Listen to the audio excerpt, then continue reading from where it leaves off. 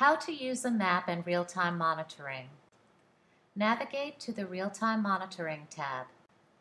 Live events can be seen in the Events Monitoring section.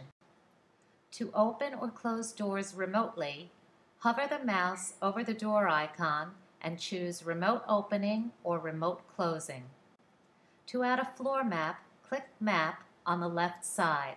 Click Add Map, then enter a name, area, and path to the map image. Click OK.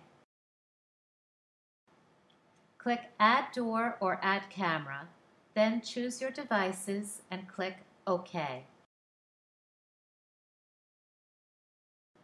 Drag the door icons to their proper positions and click Save Positions.